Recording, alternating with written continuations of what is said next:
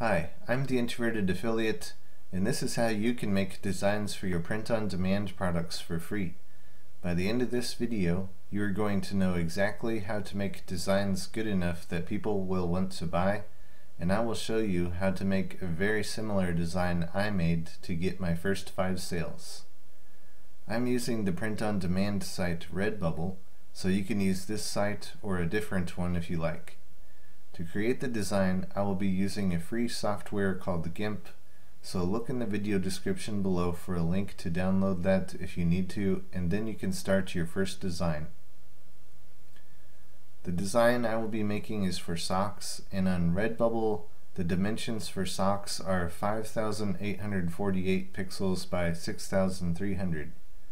If you are using another site, check what dimensions they recommend. Once you open Gimp, you will go to File and choose New, and then for width, put in 5,848 pixels. For height, put in 6,300, and then go to Advanced Options. For resolution, 300 pixels per inch is fine. Then go down to Fill With and choose Transparency. Then hit OK, and then OK. Alright, this is our background layer. Now right click in this menu and choose New Layer. Name this layer Lines, and then choose OK. Then right click again, choose New Layer, name this layer Color, hit OK. Now select Background. Once you have the background layer selected, you can go find an image that you want to use for your design. I'm just going to use this hamster as an example, so I will maximize the screen on YouTube. Now press Shift plus print screen at the same time.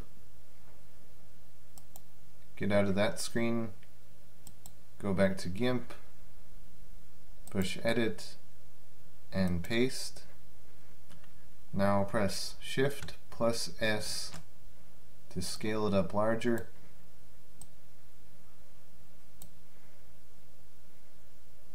Alright, now press R for the selection tool, and then click in the empty space. Now this image is in the background layer. So switch to the lines layer. Once you have the lines layer selected, you can press P for paintbrush, and then if you hold in the control button plus use the mouse wheel, you can zoom in or out.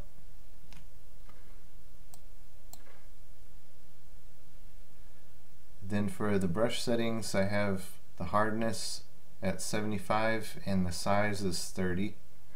So you can either use your computer mouse to trace around the hamster, or in my case I have a tablet, so it's easier for me to trace around it.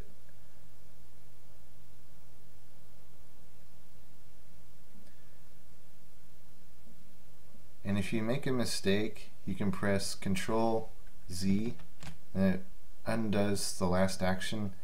If you don't have a tablet and you don't want to trace around the hamster, there is another tool that makes it easier, and that is the Paths tool up here. If you select Paths, then you can use your computer mouse to just trace around this hamster. If you click the left mouse button and hold it in and then drag, you can make a curve, so that helps.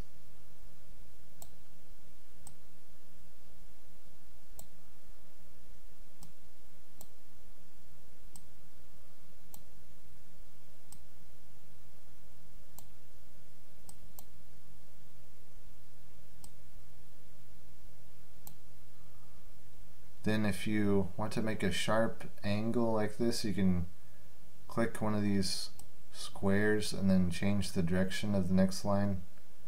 So if I want my next line to go this way,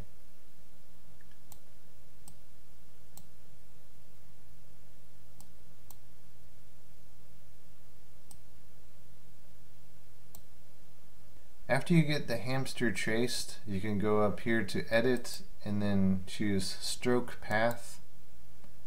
You can choose the line width. I'm going to choose 20 and then stroke, and the hamster is traced. So now I can hide the background layer and then hit R for the selection tool, and this is the outline of the hamster. We didn't quite get the ear right on this side, so I'm going to select the paint tool by pressing P.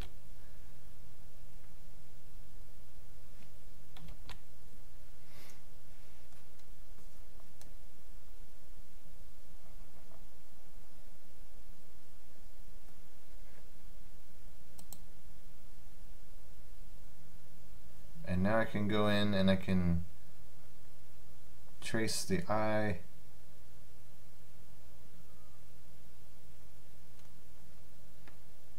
the nose, the mouth, the paws,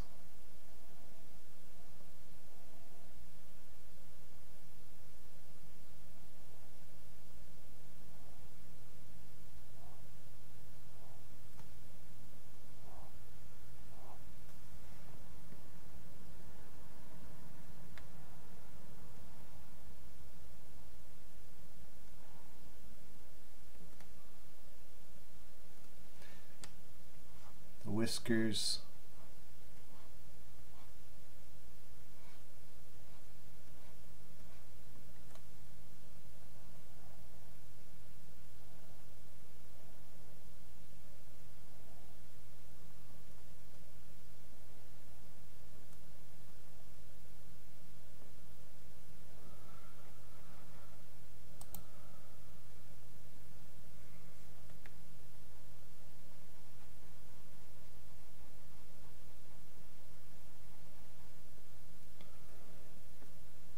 Okay, now that the outline of the hamster is done,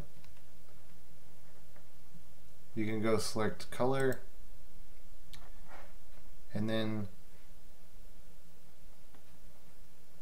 for size of the paintbrush, go, I don't know, 150, no, let's go 200, and then go up here and choose a color for your hamster. Maybe this tan.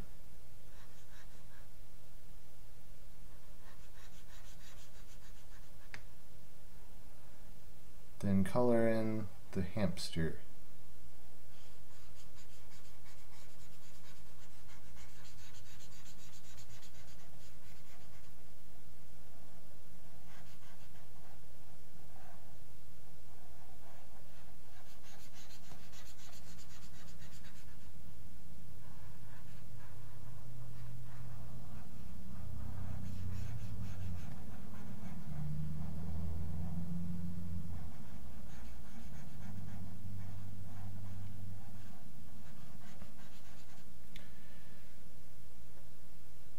But make sure that the line layer is on top of the color layer. So drag that up there, and here we have the hamster colored in.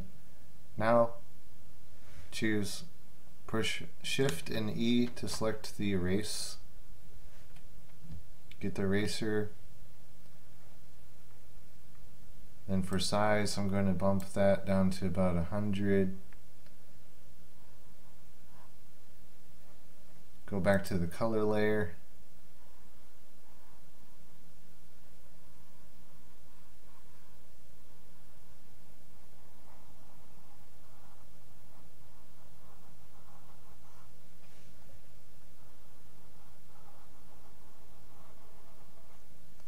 I'm just erasing the excess around the outline.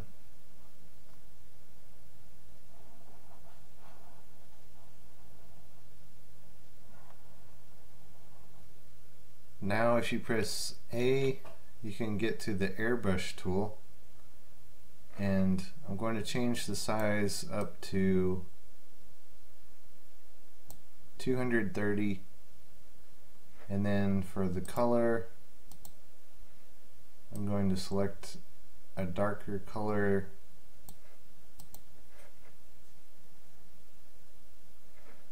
Maybe for the size I'm going to choose 340.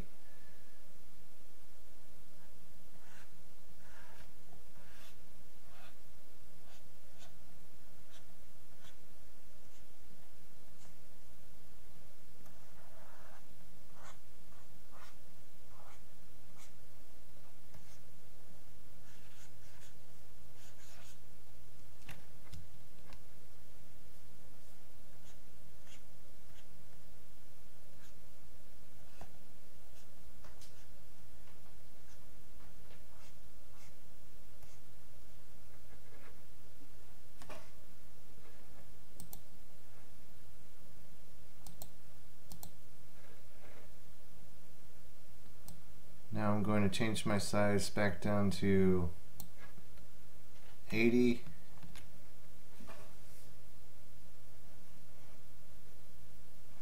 So I can color in the paws.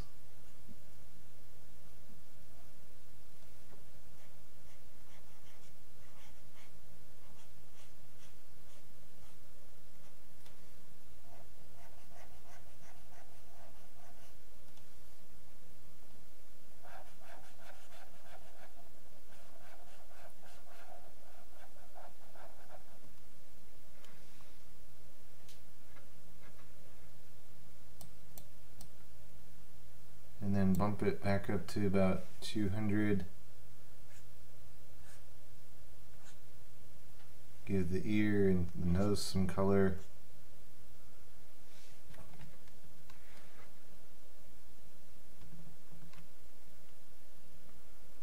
Once you have your design finished to your liking, then you can come over to the lines layer, grab the select tool, select the hamster, press Ctrl C for copy.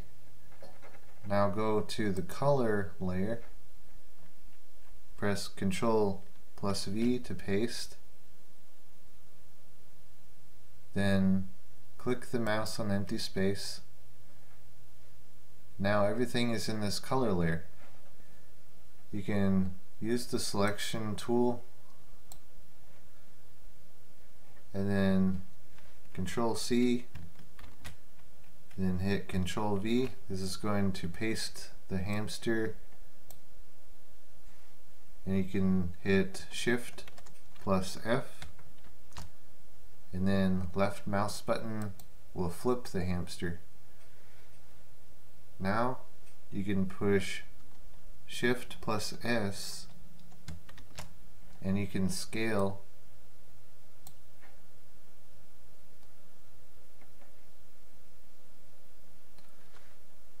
and then if you hit Shift plus R, you can rotate.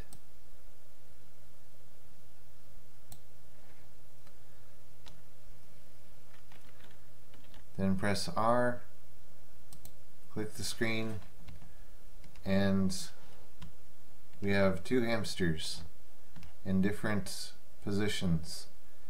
The better way would be to get different images of hamsters and then trace and color them in so it's not the same exact hamster copied over and over again. But I'm just showing you the easy way. The lazy way to do this would be to just copy and paste the same hamster, flip it, rotate it, scale it, so it's not exactly the same. That way it'll look a little bit different. So now I can take the hamster again,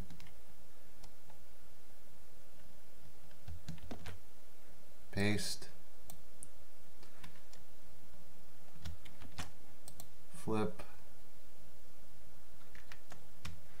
rotate,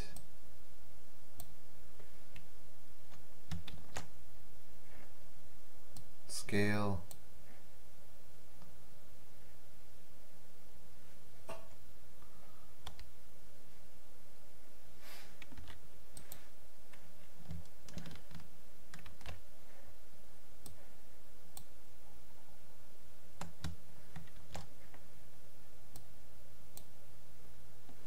I'll rotate this one and scale this one a little bit.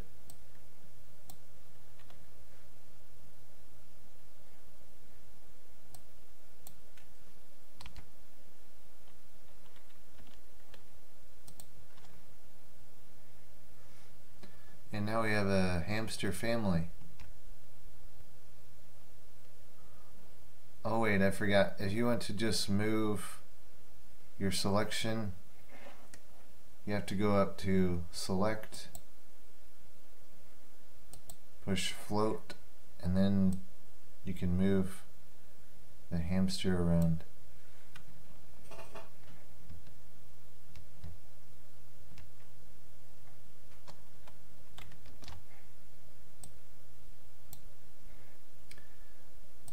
Alright, I'm going to select this group of 4 hamsters. Scale it down a little bit.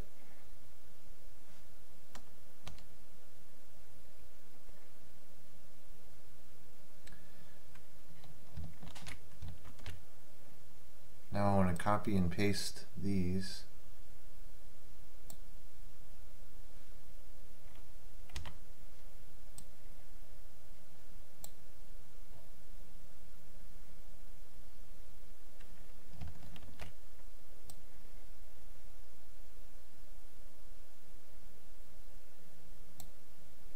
After you have pasted your design to fill up the workspace, then you can export the file.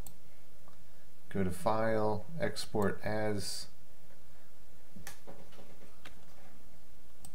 choose a name, select your design,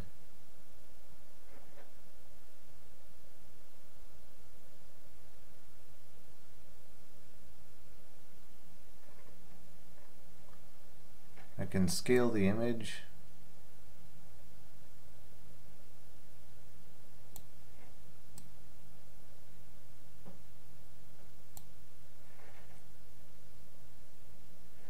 Also, I can choose pattern on here.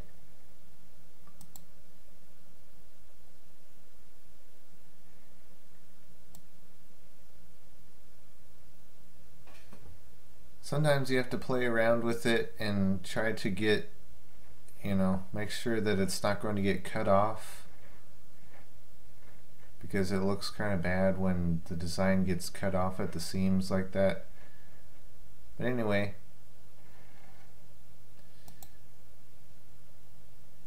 you go back in here and try to rearrange the design of the hamsters so it'll look good on the final result.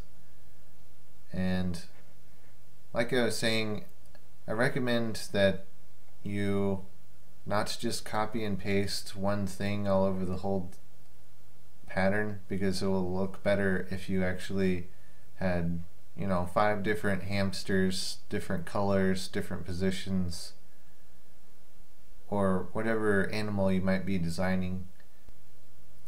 So I hope you found this helpful, and you can take this free program and start designing things and hopefully start making some sales. So I'll talk to you next time when I find more of the best ways, the easiest ways to make money online.